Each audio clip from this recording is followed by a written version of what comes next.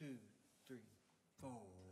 Hi and welcome to a wonderful yoga session that helps you balance all the office work in front of a computer. So we're doing something for your pelvis, your lower spine and lower back, and your wrists and shoulders and neck. Start by sitting in sesa, knees hip width apart or together, whatever makes your knees feel comfortable. If there's any pain in the knee joint or behind the knees, feel free to pad yourself up and sit higher on a pillow or even on two. And free the pelvis by tilting it forward anteriorly with an exhale, and with an inhale gather the breath and let it fall back to a posterior position, and balance in the middle right at center, keeping the pelvis upright. And let's start moving to our wrists. Interlace your fingers and move your whole arms, shoulders wide and broad, in a wave-like motion. So imagine your lower arms and your wrists being like a wave on the ocean, and keep the breath flowing. See if you can speed it up and keep the breath flowing at the same time, enjoying the release, the very gentle release for your wrists. Come into a counter stretch as you move forward with a straight back, and turn the wrists out so you can feel that the rotation of the arms are releasing your inner side of the arms, your shoulders, and maybe even the neck, as you see me doing here. And then come back up, offer your arms forward with an inhale, and with an exhale pull the arms back, widening the collarbones and keeping the core and ribs integrated. As you interlace your fingers behind the back, feel free to bend your elbows and let the head drop forward, rolling back up, enjoying the breath flowing until the tip of your collarbones with an inhale. And with an exhale, lifting the arms even higher, freeing up the breath so your lungs and your diaphragm have the full capacity of movement. Stay calm and breathing, taking in sips of breath and freeing up the neck and shoulder area. With an inhale, you may lift the arms higher, and with an exhale, start with rotating your head very gently and consciously from side to side, keeping the shoulders completely stable. They're not moving at all, and the breath is still flowing. You can always go with an exhale to the side. So you're releasing the upper trapezius and all the neck muscles that get tight from the head forward position in front of a screen. Come up with an inhale, widening one more time. And with an exhale, releasing your arms, but still keeping the width of your shoulders. And then circling the shoulders back to feel the movement of the scapulae gliding down your back, and the wide collarbones remain.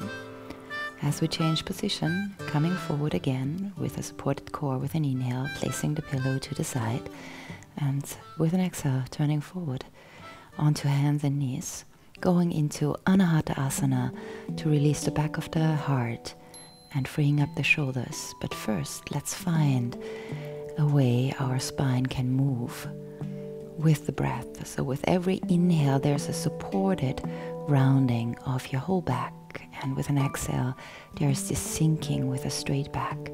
Keep the core engaged so you feel the support from your roots, and make sure that there's no rigidity in your neck or shoulder area. And then come back up again with an inhale, and with an exhale, walk your knees forward, placing your knees 2 fists width apart so your sit bones can be in total alignment and harmony with your knees. As we start to mobilize the lower back, pushing the floor away with an inhale, rounding the upper back, and with an exhale, go into extension of the spine, keeping the core engaged. Feel the release and stretch for the upper back and the lower back, and elongation and curvature of the mid-back as you pulse here. With an inhale, roll back up, keeping wide collarbones into Namaste arms and hands. And placing your hands on your hips, make sure that your pelvis is not tilting anteriorly, but you're keeping it upright as you did when sitting. Bring your arms to the front with an inhale.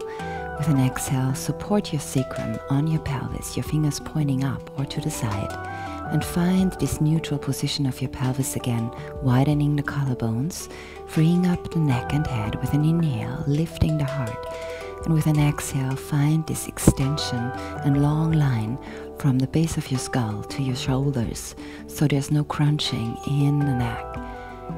And then if you want to do and deepen, you can by flexing your feet and reaching for your heels, but make sure there's still this moving forward of the pelvis with an inhale, no pain in the lower back, and a free neck. You can challenge the stability of your shoulders as you bring the left arm up with an inhale, finding the shoulders square, exhaling, releasing the back of the skull. And then with an exhale, return again with hand to heel, or do the same thing as your hands rest on your sacrum. Let's go for the right arm, feeling the breath moving directly underneath your collarbones, your core still supporting you. And then finding with an inhale one more time the length. And with an exhale, either from your heels or from your sacrum, come back up, placing the feet on the floor again. Take your time, and maybe you want to come even deeper to feet flat on the floor and finding full Ustrasana or camel pose, as we call it in yoga, for reflection of the lower back, support of the core, so you have also the support of the core as you sit, and the pelvis moving forward, the wide collarbones, a back bend for all the slouching positions in the chair. Come up and out of the position with an inhale. With an exhale, allow the pelvis to tilt very gently, keeping it supported from the core and your abdominal muscles. And then sit back with a straight back before we move on into downward dog. It's an inverted V, and your heels may or may not touch the floor. What is important here is the length of the lower back, the squaring of the shoulders, the releasing of the head, and then moving from this elongated position with the knees bent and shoulders stable towards your palms and your wrists on the floor, and freeing up the neck one more time. And then with an exhale, keeping the spine extended as the pelvis leads the movement, tilting forward, and you're freeing up the whole danda or spine, as we call it in yoga, including the cervical spine. So with an inhale, there's this rising up with a straight back, and with an exhale, you're diving down, elongating the spine. You may use your hands on the floor and then stepping your feet a little bit wider.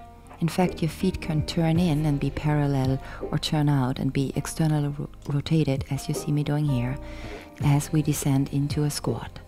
Your heels may not touch the floor, so pat them up if they're in the air, and try to keep your pelvis at the same height or even lower than your knees, elbows inside your knees, elongating the lower back, finding the full breath again, and then with an inhale, freeing up the torso and upper body by twisting, and with an exhale, returning with elbow to knee.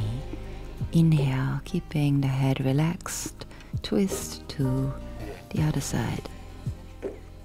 And then again, move the arms forward with an inhale.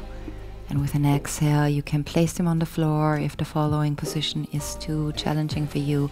Interlace your arms behind your back.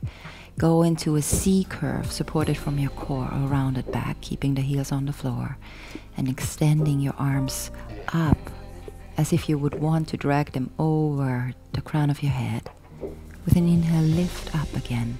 And with an exhale, place your hands consciously on the floor, keeping the neck relaxed, and straightening the legs or straightening them to a degree with bent knees, and then moving forward and back from heels to toes to free up the ankles from all rigidity, and then one more time back into downward dog, freeing up the spine, keeping the spine supported from your core, or as in yoga we call it Uddiyana Bandha and Mula Bandha, which is your pelvic floor, and stretching out the back of your legs, elongating the lower back, and trying to find this sensation of length, supported length and strength from your core as you walk your hands back, And then with an exhale, letting the pelvis tilt first. So you may bend your knees and finding the elongation of your lower back. Your hands may come up on your shins as you do this, so you have more space in the shoulders. Remember, you want to keep the collarbones wide. And then freeing up the neck again, place your hands onto your thighs, engage the core, and slowly, as if you would pull water up from the source, rise. You can free up your arms so they are actually dragging up. Feeling that as your shoulders roll back, as we did in the beginning, there's this lift of the sternum, and closing your practice for today with a namaste. Release your wrists, roll back your shoulders, free up your head so you can be free from the ground up and move on with your day, or close it. Thank you for practicing and being here. We really appreciate. Namaste.